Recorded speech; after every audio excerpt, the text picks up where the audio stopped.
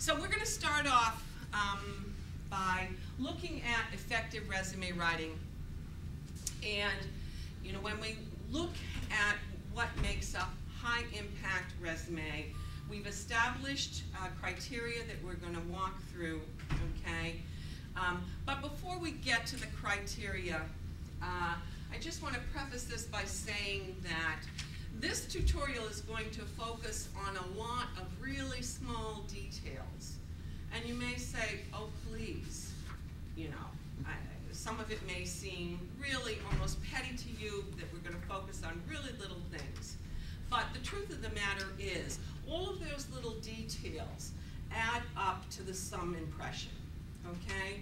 And the first impact that your resume has when a new reader sees it is the visual impact.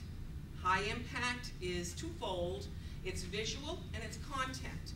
But visual is what happens first. So we're going to pay a lot of attention to getting that visual impact just perfect, okay? And the reason that we need to be concerned about this is driven by what I consider to be very compelling statistics, especially today.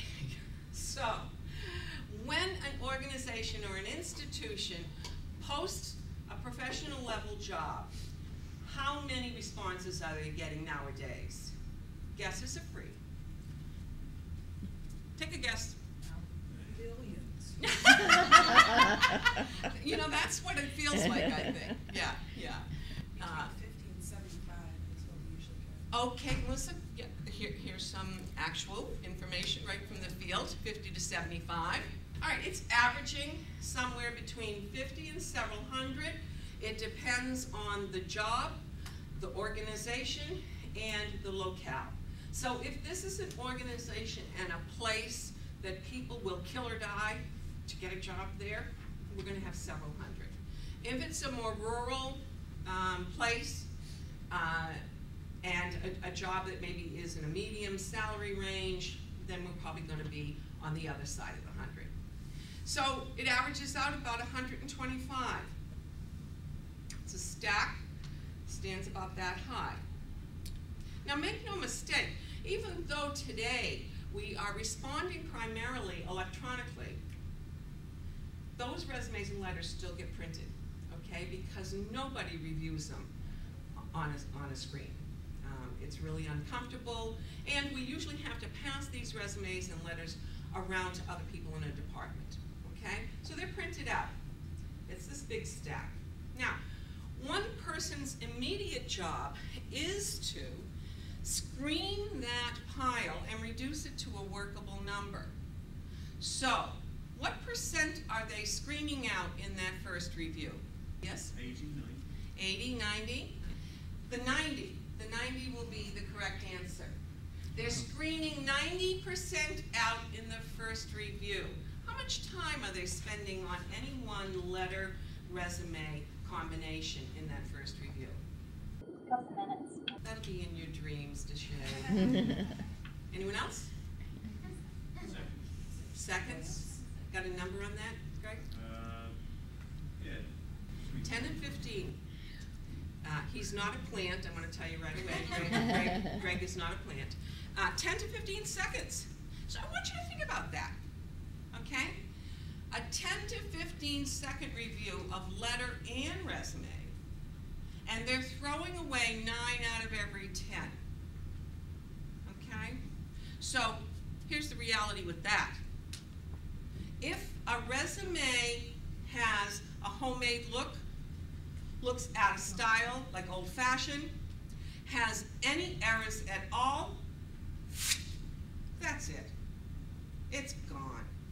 So from that point, folks, this visual impact is critical, okay? So we need to ensure that when our resume is being reviewed, it looks so sharp, so clear, so professional. I like to say that the impact is so strong, this resume all but gets up and sings. Right? It is just great. And that reader takes that few critical seconds longer and passes us into that very important 10% for serious consideration pile, okay? And that's our goal. We need to consistently get to that 10% pile, okay? So, we're going to start with our criteria for high impact resume. Now this term high impact, it says what it means what it says. It means that the document has such a great impact that, again, the reader stops that critical few seconds longer and spends quality time reviewing that, okay? So we're going to look at what goes into that criteria. How do we reach that standard? All right? We're going to start here in terms of establishing this criteria. First off, we want to make sure that the resume is communicating content-wise expectation for future performance. So have you created this content in a strong manner, clear manner, and a convincing manner so that the reader reads it and makes that leap and realizes this person will be a real asset based on past performance and current skills and credentials, okay? So, is what you've done in the past likely to reoccur, okay? The key thing for resumes is to understand that the primary function of a resume is that it's a marketing doc. That's its reason for being, okay? It's designed to market you. We can actually see ourselves, and many of us won't be happy about this, but we can see ourselves as a product, okay? This markets the product. And if you don't learn to do that effectively, you're going to just have endless struggles in trying to secure a good job, okay? Because that's pretty much what it's about. So it's a marketing doc. We need to make sure that we are marketing, okay? So we need to make sure that we're doing this effectively. It's focusing on strengths. Now, this is a reason why many people pay other people hundreds of dollars to write their resume, okay? Because this doc really needs to be employer-centered and not self-centered. But it's a document about you. So it's pretty hard to write a document about you and not have this be self-centered, okay? It's your life on paper.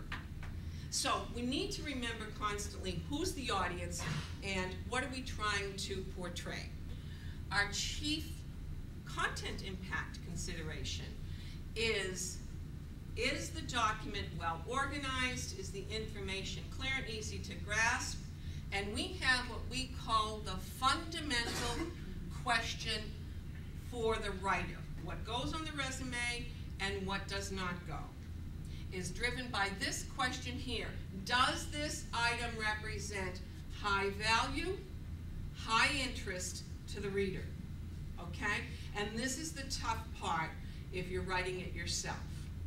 Because for you, all experience had meaning, okay?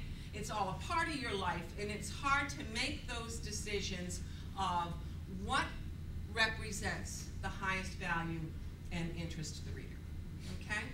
So that's our driving question for content.